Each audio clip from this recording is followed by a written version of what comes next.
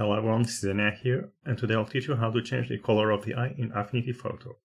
So this is the picture that I am going to use. I will add a link in the description below if you want to use the same one.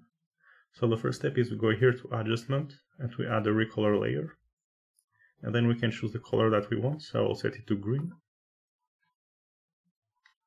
Then once we have the Recolor layer set to green, then we need to keep the green color only for the eye.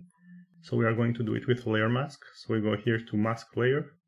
We right click and we select Empty Mask, and then we take the paintbrush tool, we set the color to white, we set the width to around 700 and the opacity to 100%, and then we go ahead and we paint on the eye.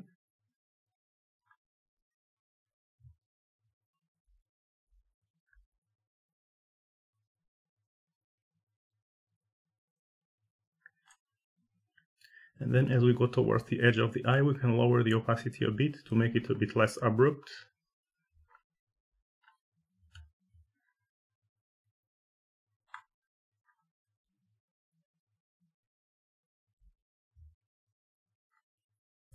So once we have the eye colored in green, we go here and we select the Recolor layer. And we are going to change its blend mode to color. So that makes the eye look a bit more natural. If that still is a bit too intense, we can lower a bit the opacity. So I will set it to around 62. So now we have the eye that is colored in green.